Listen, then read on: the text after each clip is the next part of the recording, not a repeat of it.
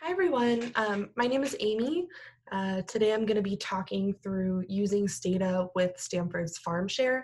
FarmShare is a way that Stanford affiliated folks can access different softwares for free just through a shared computing space. So the first step is to download some necessary software. What this software does is it allows us to have an interactive Stata window that looks pretty similar to if you owned your own version of Stata. So this software varies a little bit depending on whether you have a Mac or a PC. I have a Mac, so throughout this tutorial, I'm going to be going through the process for Mac users. But if you have a PC, the instructions are written on this document, which will be in the background of the video. So you should be able to follow along, and the sort of general idea is pretty much the same. So for those of you who have a Mac, you'll need to download a software called Xquartz. You can do so at xquartz.org. I already have this downloaded on my computer, so I'm going to skip this step for now, but you should download it. If you have a PC, you're going to download two other different softwares. So what's really key about using FarmShare is the way that you access your files is slightly different. So instead of storing files on your computer, you'll store all of your files that you want to use with Stata in your Stanford AFS space. So this AFS space is a sort of shared storage space, and you'll have to access everything through afs.stanford.edu. So this is a little bit of an adjustment.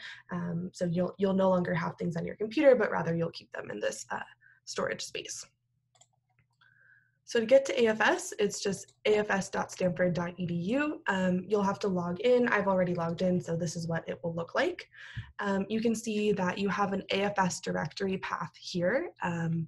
This is going to be really important once we have Stata open, because this is what allows us to access the files that are stored on AFS. You probably won't, if you've never used AFS before, you probably won't have as many folders in your AFS directory. But what I recommend is having one folder for any class or any project with which you're using AFS. So I'm making this video because I'm a teaching assistant for a class called Soc 180B. So you can see here I have a folder called Soc 180B. And in this folder, you would basically keep everything that you would want to use with Stata for this particular class, or if it was a project for this particular project.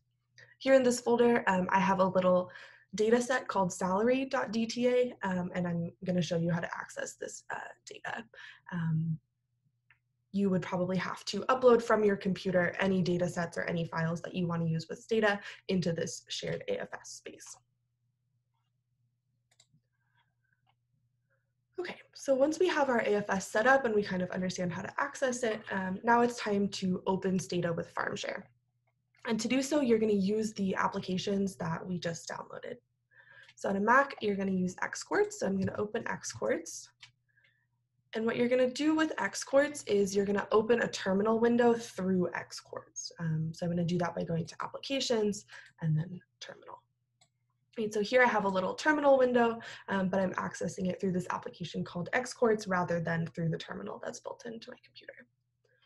Okay, so now we're going to log into FarmShare, and we do this by typing SSH-X and then your SUNET ID at rice.stanford.edu. Rice is one of the many computing platforms that Stanford has, and it's the one that I recommend using if you're just starting out with FarmShare. At some point, you may need more computing power, and then you might switch to a different platform, but Rice is fine for now. Then you're going to press Enter. The password that you type in is just your regular SUNET ID login, and you'll have to do two-factor authentication.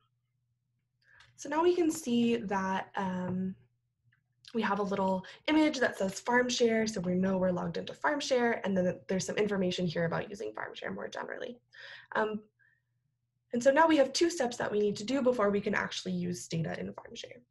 The first is that we need to tell FarmShare to get Stata ready for us or load the Stata module. And we're going to do this by typing module load Stata SE15. So this command doesn't really do anything except in the background where it gets Stata ready for us to use. And now to actually use it, we're going to type x Stata and. If you have a PC, note the instructions here because they're slightly different, but it's almost the same process. Okay, so now what's going to happen is FarmShare is going to launch a Stata window that looks very similar to what you would see if you actually owned the Stata application on your computer. It looks a little old school, but it has all the functionality of the Stata application, and you can basically do everything you need to do. With Stata, we mostly work in what are called do files, and when you're using Stata through FarmShare, it's especially important to have all of your documentation saved in a do file since you're working in this shared space rather than on your own computer. You just want to make sure that you're really keeping good documentation. So to access the do file editor, we click this little button, which is a piece of paper with a pencil, and then it opens a do file, which if you've seen any other information about Stata, this should look pretty familiar to you. So I always write my name on do files and then a little description of what they do. So this is an example do file for Stata with FarmShare. If you've worked in Stata before, you know that the first step in your do file is setting your working directory. And here's where it's really important that we remember that we're using a shared computing space. So our working directory needs to match our AFS folder that we just set up earlier. In Stata, the command to set a working directory is called cd, and then the file path in quotes. And in order to get the file path, I'm going to go back over here to my AFS directory, and I'm going to use this file path here as my working directory in Stata.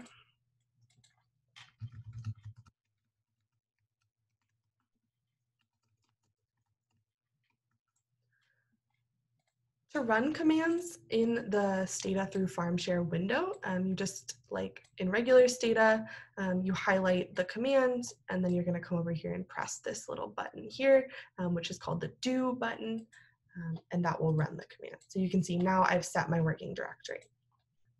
This is a good point to save your do file to make sure you're not losing any of your work, and we'll just do that through File, Save As.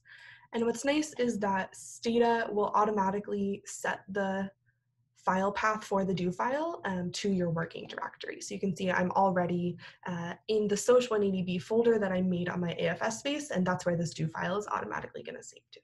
I could also play around. I could just save it in my regular AFS space, but I'm going to keep everything together with Soch180B. So this I'm going to call example, and I'm going to save it.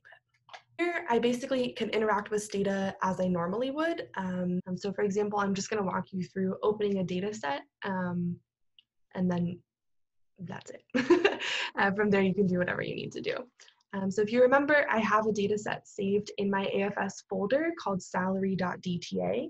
If you wanted to use your own data or any data set, you would need to upload that into your AFS space before you could use it through Stata, through FarmShare. So I'm just going to type the command to use that data set. I'm going to highlight it. I'm going to run it. And now we can see that I have this data set open in my Stata window. I could run commands in the display window or in the command line here.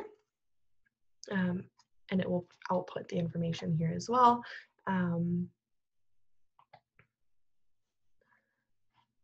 I can also type any commands I want here in the do file,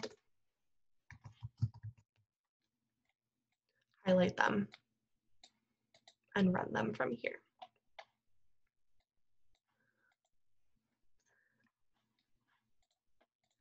Another important thing to know about using Stata through FarmShare is that normally if you would use keyboard shortcuts to save, that they're not really going to work. So you have to be really careful and make sure that you are saving all of your do files or any other work that you've done manually through the click windows. Once you're done, you can just close the windows like this. You'll end up back in the Xport terminal window where you can just type exit, and then you'll all be exited out. So that's a brief tutorial about how to access data through FarmShare. And best of luck as you try it out yourself.